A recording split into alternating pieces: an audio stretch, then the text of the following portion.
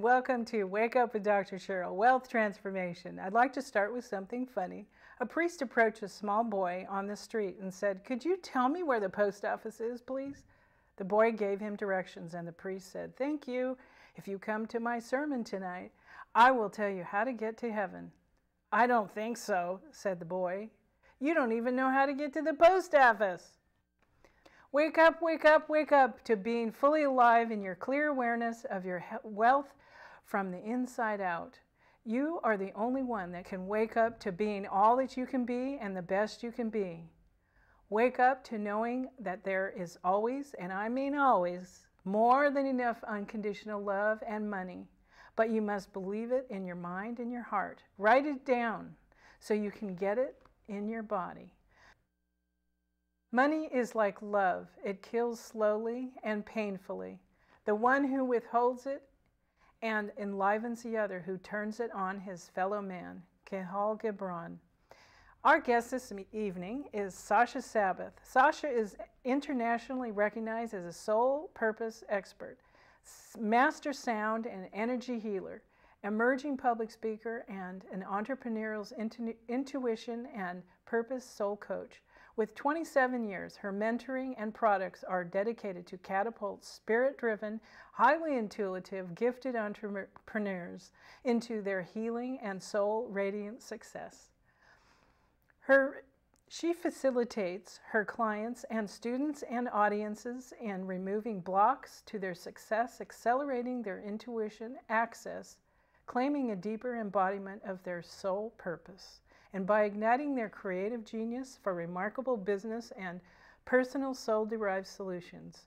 She does this by implementing her Divine Triad Toolkit, a customized personal and business mentoring system where she activates broadcasted divine energy called the Transmissions of Grace, celestial toning, sound healing, and intuitive energy scan readings. The results are that her clients, students, and audiences move forward with an unstoppable confidence, soul charisma, courage, and clarity of their life's direction. She supports entrepreneurs with marketing strategies to bring their unique transformational soul signature imprint. Her message, succeed in sync with your soul. Her mission is to heal the heart of humanity through mentoring soul purpose guided business owners, and through the reverent honoring of her animal brethren. Sasha is also an animal healer and intuitive, particularly helping animals and their guardian face that sacred transition when it is time for their beloved animals to walk across the rainbow bridge. This is the second segment with Sasha and continuing our discussion from the first part. Welcome, Sasha.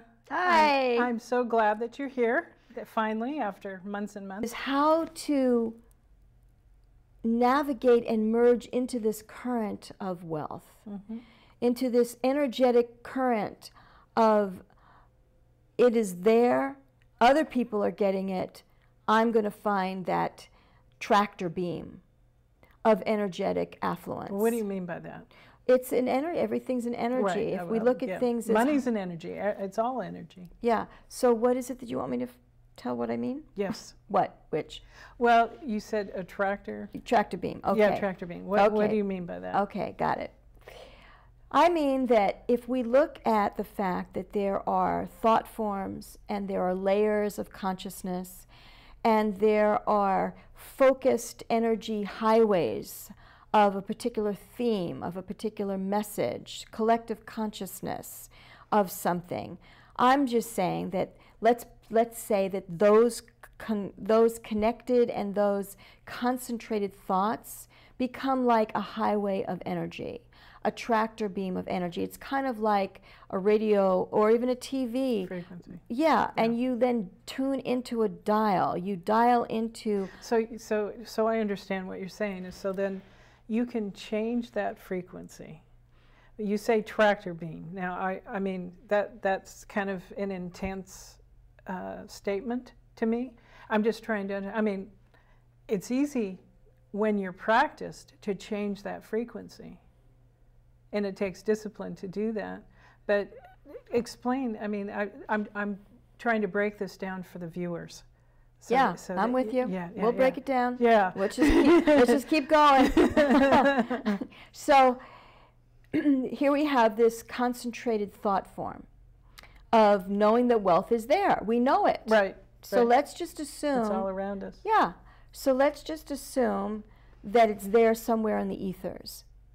Then with our intention and our attention to find that, whether or not we do is another story. We have to at least start with the intention of knowing that it's there. It's there, absolutely. And it's no different than driving your car and merging onto a lane of a highway. Okay, that's a good metaphor. Analogy. Yeah, metaphor. Definitely. So it has to start with a intention, and then we have to use our logical, digital, analytical mind to study, to prepare, to engage, analyze, yeah, to assess how to get onto that highway. And it starts in your mind. It starts with intention. Yeah. However, the mind, in terms of all the analysis part that I was just talking about, the left brain activity, pretty much has to do with you preparing yourself to be able to act once you find that tractor beam, know what it looks like when it's coming right by you, and also to be able to maintain yourself in that tractor beam. Hence, people who don't do that are the ones that win these extraordinary amounts of money in the lottery, and it blows up. Yes, they lose it, they hurt themselves, things happen. They weren't ready for it. Prepared. Yep. So what I'm saying is to work on all levels, to work on the intention, what I call the infrastructure. I teach my clients about establishing the infrastructure of beliefs, decisions, self-image, subconscious programming, to get that inner ground prepared. And then you also have to act. And that's all that Well, if you don't act, then nothing's going to happen. You're going to be where you are forever if you don't act upon it. That's right. There's a fine line, isn't there, between, yes. There's a fine line between doing, and then totally letting go, and then the magic can happen. Yeah, and part of that is getting through the fear. I've had, in the last couple months, I've had to work through some fear myself, because looking at taking my show nationally, I had to walk through some fear, and I did it. But it's like that oyster shell and the sand, it's and like the pearl, you get, that rub, as Dr. Beckwith says, the rub, and it polishes. It polishes. So, if we don't grow, if we don't have the irritants and the challenges, we don't grow. Absolutely. That is a given, no matter who you are and where you are. We have to have those challenges. Yeah. I know that, again, I remember my filters are everything is a sole purpose path. Mm-hmm. So when I look at my life, where I was ill from early childhood, 6 months old, I almost died of asthma and then other tremendous complications. And you've worked through all that. I've worked through most of it. Yeah. It's good. still, Good. Thank you. Yes, it is good, isn't it? Good. I have a vigil with my health. Freedom, to have that to freedom. function, to act, to be able to act on your will. Healthy. To be able to act on your will. So that friction of being so sick and bedridden so many times as I was growing up, and even in my adult years, that's why I became self-employed, was I was unemployable. Yeah, right. I couldn't hold a job. I couldn't get there on time. My quality of work was not good. So what did I do? So you had to go through that challenge to get where you are. Yes. So what did I do? I said to myself in my early 20s, I have to have my own business. Mm-hmm. And so if we look at this friction model that you're talking about, that was it. Yes, yes. Well, I know I have been an entrepreneur for many, many years, and I grew up with an entrepreneurial family, and I was a single mom, and I had to take care of my daughter, so I went back into the corporate world. And that was a whole nightmare, a total nightmare.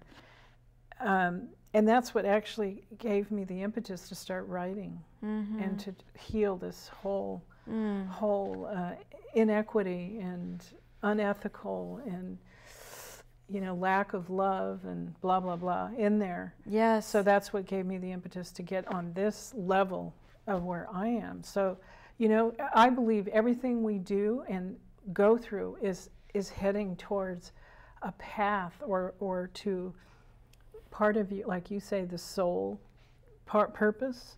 Everything, if you're open, it's just being open to it. You know, for those people that are like on the edge or that are just learning, it's like being open to it. And then things just start happening that Yes. you know, I mean, everything's been happening that unfolds in the perfect, divine, I say divine order, that you know you're on your right, and you can feel it.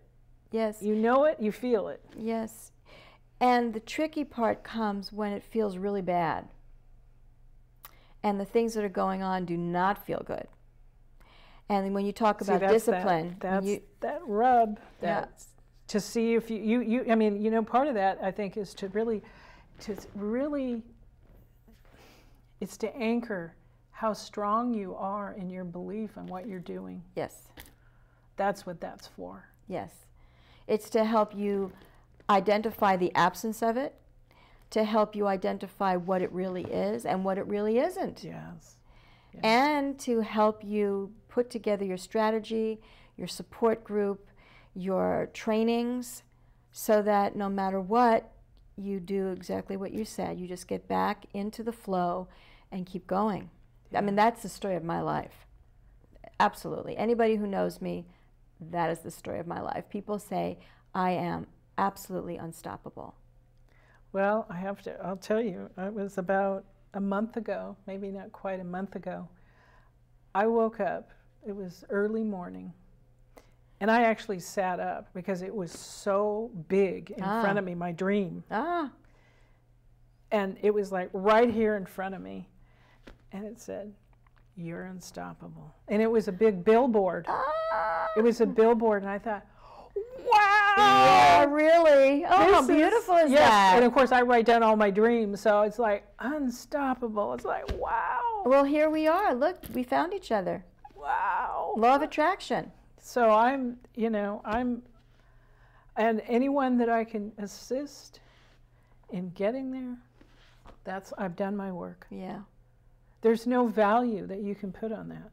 I believe that there's no value. I mean, yeah, you have to put a value on it for money, but really there's no value because that's what healing is all about, to get to that next level. So I'm grateful. I give gratitude every morning and throughout the day sometimes, depending on what's going on, but gratitude is extremely important. Beautiful. And giving gratitude in advance. When you think big and you have big dreams, then giving gratitude before it happens. And as you take those steps to get where you're going, where where you're guided or where it's happening, I'm grateful. So you're grateful for the vision. You're grateful for the expectation that it's going to happen. And I'm also grateful for what's unfolding because the steps are happening. And yes, I've had to work through some fear to get through that, but if you don't walk into and through the fear, you'll never do anything. So I'm just grateful that it's all unfolding and happening. Well, I applaud you for being a single mom. I think that puts you in a superhuman status. Well, I don't know about superhuman, but my daughter's 23, and I was 3 months pregnant when I walked away, and I did it all on my own. Beautiful. And she's and I'm very proud of her.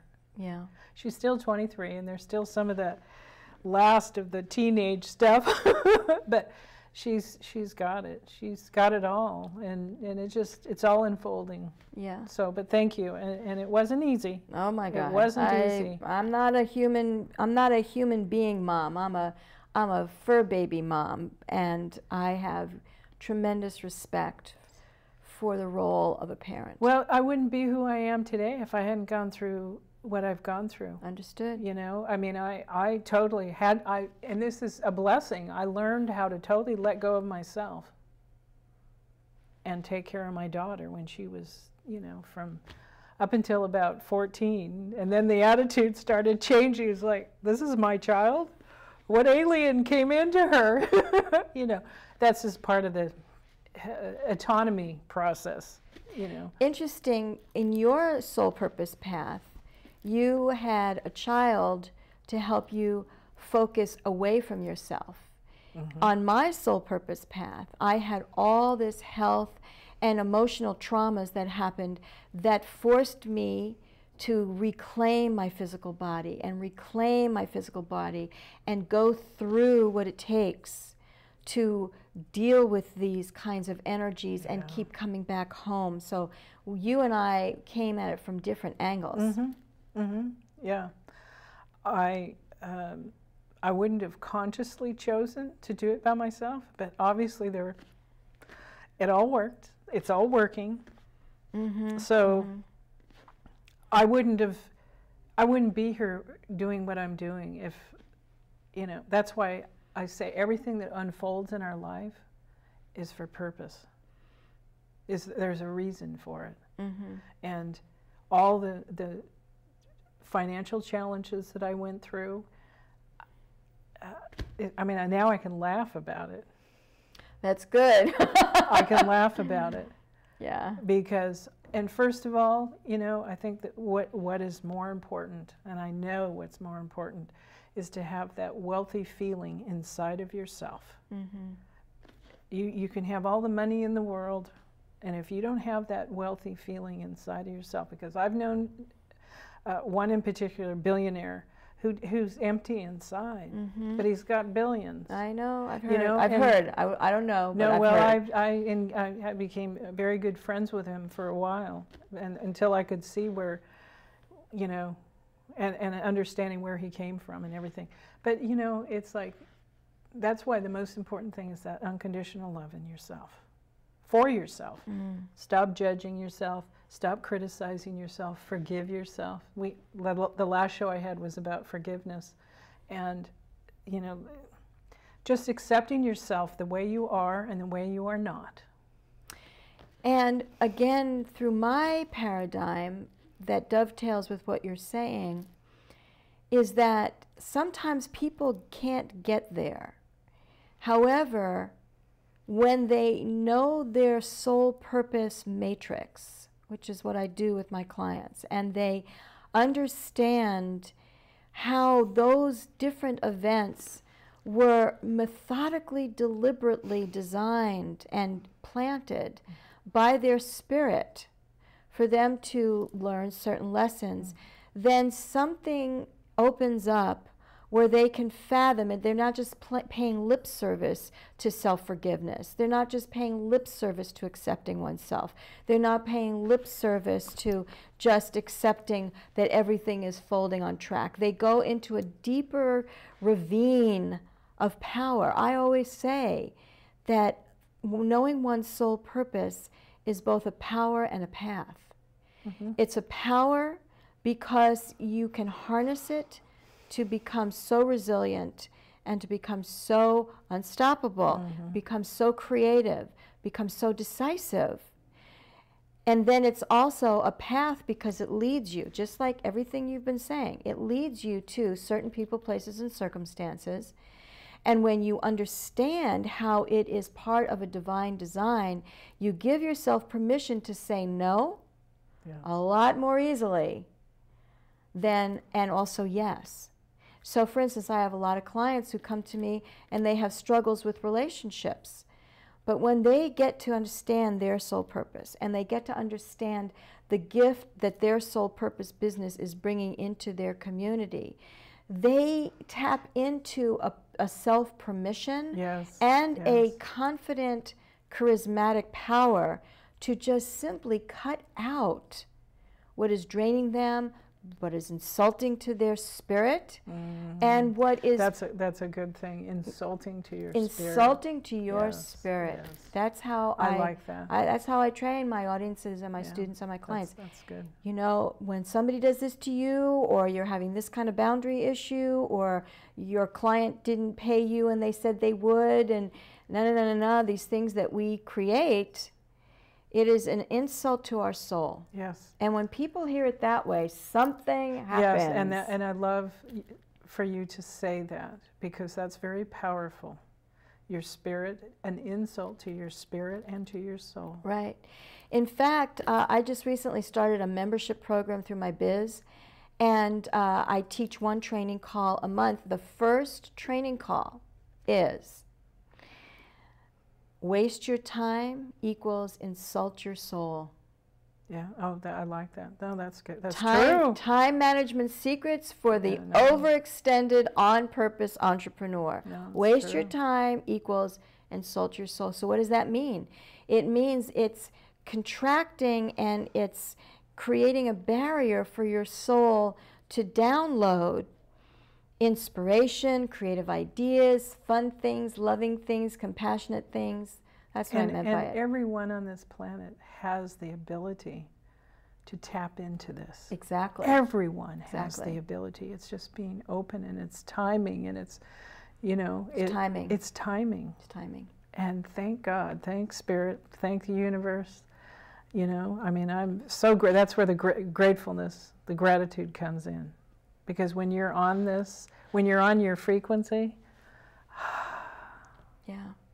it feels so good. Yeah, yeah, yeah. Well, I've had a very rigorous life. I know you've had your challenges too. Most people do. Everybody who doesn't? does. Yes. Yeah. Everybody. And one of the biggest learnings that I have had to acquire as I have been healing this wound of being in a human form has been to understand that when it's not feeling good, when it is feeling scary, when it does not make any sense, when the intention is great but the output is not, you know, or the rate of return on your effort is not. Right. How do you organize that? How do you process that? How do you make sense of that? How do you make that okay? See right there what you're saying? We all go through that. And that's, for me, what gets me through that is that I know I have a divine purpose. Exactly. And it's divine. It's, I can't, I mean, I can explain what I mean about divine because it's outside of yourself. It's everybody has a divine frequency within them. So when you can tap into that, because you're actually getting out of yourself. Because when you're in yourself, it's like, it's too limiting. For me it is, I'm speaking from my own experience, that it's so much easier, even though I've focused on myself by healing myself, but when you know that there's a bigger divine purpose that's pulling you, if you're open to it, then you can get through that. You can get through that because there's always going to be daylight. There's always going to be light. You know, when you're in the dark, there's always light. You can't always stay in the dark. I mean, yes, we all have the dark side, and we all get in the dark, you know, but it takes a certain amount. Should I stop talking? No. You look like you're just about ready to get there. No, it's okay, because it's like focusing on, and it's almost difficult for me to explain it, to put it in words. I know exactly what I mean, but to say it in words, it's a little bit of a challenge, because when you're in alignment with that higher self, put it in those terms, when you're in alignment with your higher self, then it's so much easier, because when you have that trust that only good, only prosperity, only wealth, only the best things are possible for you. When you know that, and you acknowledge that, you know that in your heart, then you can get through the challenges. Yeah. But the challenges are there to make you ready for the next level. You know, that's what it's all about, is all the challenges we go through are to get us to the next level and just keep going. That is the magic of mindset. One of my earliest trainings when I wanted to become self-employed as I became a hypnotherapist. So in hypnotherapy and also a neurolinguistic programmer. So in neurolinguistic programming and hypnotherapy, it's all about programming the subconscious mind. In today's world, in the coach, mentoring, healer, consultant world, we call it mindset, but it's the same thing. Yeah. And you know, I'm sorry, but we're running out of time. Okay, I'm done. Mindset. Mindset. But please say something of your wisdom that you have. Please share with us your wisdom, because I know we're coming to the end, and I hate to stop. That's okay. Wisdom about what? Mindset? Mindset and wealth. Mindset and wealth. Wisdom. You want wisdom on demand, huh? I think the I know you can handle it. I can. I can. I think that the main thing I want to say about wisdom and mindset, it comes down to, in any given moment, we get to choose. Are we going to choose to suffer in that moment through what we think, through interpretation, through belief, through choices, or are we going to shift those same increments of belief, decisions, interpretation, choices into something that's going to empower, uplift, honor, and ignite the best that we can be? That has been my challenge in this lifetime, because when you have health issues, it's hard. It's just hard to figure out how to do all this.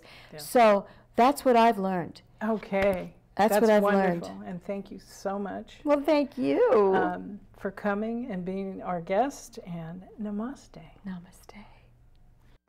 Never give up on your pursuit of your purpose and passion, and even if you don't know what that is, work with integrity and have a positive attitude wherever you work, and please, first and foremost, with your family and friends.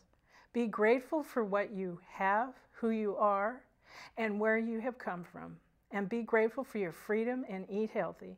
Good nutrition feeds the mind and your body temple. Don't forget to keep moving your body by working out. Keep your spirituality with meditation and prayer with unconditional love, and love yourself unconditionally. And share your abundance and wealth with others. And thanks for watching. Please support Marin TV that brings these messages. Remember, when fear knocks, let faith answer the door. To all you viewers out there from Marin County, can you please contact me to let us know who you are and what city you live in as a viewer? This is really important for the survival of Marin TV and our shows. I will give you my email and phone number at the bottom of the screen and in the credits at the end of the show to reach me to let us know. Thank you so much in advance for your effort and cooperation. Bye for now. Until next time.